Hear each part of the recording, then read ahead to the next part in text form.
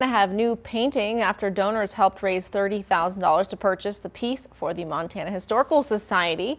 The painting is titled The Confluence. The 6-foot by 8-foot piece was created by artist Dale Livesey and is currently hanging in the governor's office.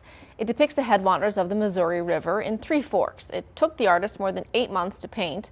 Livesey says he simply approached Governor Bullock and suggested a large Montana landscape painting would look good in the office.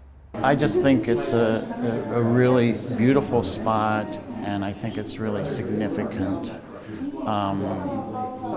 in history. Lewis and Clark, the Three Rivers coming together.